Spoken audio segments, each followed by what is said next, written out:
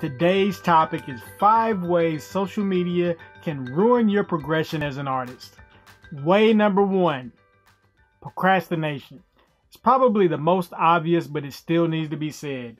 When you're on social media, you can spend countless hours wasting time and doing nothing.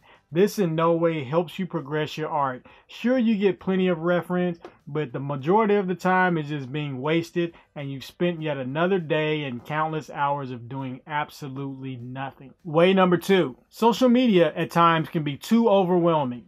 Have you ever gone online to look at something and then you find yourself looking at something else and then you find yourself looking at yet another thing? There are a lot of great artists online, a lot of professional artists that post magnificent work. But if you spend all of your time looking at it, it can be so overwhelming that you may not know where to start. Way number 3, comparison or imposter syndrome. Let's face it, comparing yourself to others is necessary in order to get better.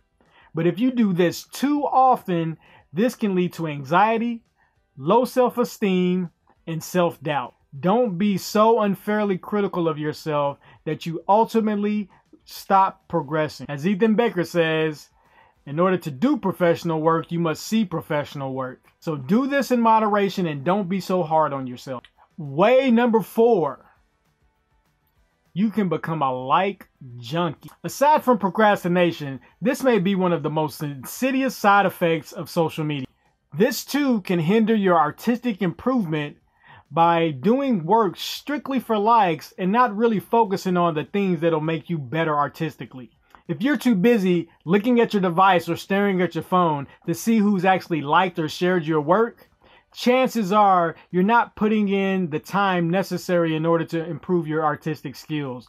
All of that time wasted staring at your device, seeing who may like it or who may share it, could be time utilized to actually practice and focus on your next piece. Way number 5, moving too fast for your own good. Don't get me wrong, if you're looking to work in a production environment, speed is a tangible asset that you need to have. However, great artwork takes time to produce. And again, this is strictly for beginners that are looking to improve on their artwork or their artistic skills. I've even noticed this with myself. Sometimes when I'm trying to get a piece out to feed the social media monster, I don't actually do as many takes as I would if I were doing the same piece for a client. I don't do as many passes on the artwork. I'll probably go with my first idea as opposed to going over it multiple times and really trying to develop the character. And this is especially important for character designers because you want to go through as many iterations as you possibly can. But if you're too busy trying to get posts out just so you can have an update on your social media feed, then this actually is working against you as a designer and a developer of character. Pro tip, instead of just rushing your content, why not just show the progression of a larger piece? Sometimes for myself, I'll just show sketches as opposed to quick renderings. A lot of the work that I had on my previous social media account before I erased probably 200 or 300 images was really focused on just getting artwork out there or doing things just to get a like. But what I've noticed professional artists doing, especially if they were working on larger projects, they would just show incremental updates on the actual piece that they're focused on. This way they can really put the time in necessary to develop the piece, to put everything that's necessary to go into it, as opposed to just throwing it out there just to get a like or a share.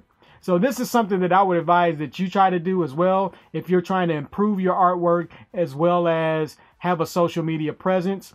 This way you can stay active on social media and make Uncle Gary proud. Anyway, these are 5 things that I've observed. You may or may not agree. I would love to hear your feedback in the comments. Also, if you're looking to level up your skills, click on the link in my description and you can get a 2-month free subscription to Skillshare. Also, I'll be posting more time-lapse videos as well as live streaming some of my drawing processes, as well as streaming the process of how I put together illustrated books. Thanks for checking out my video. Until next time, peace.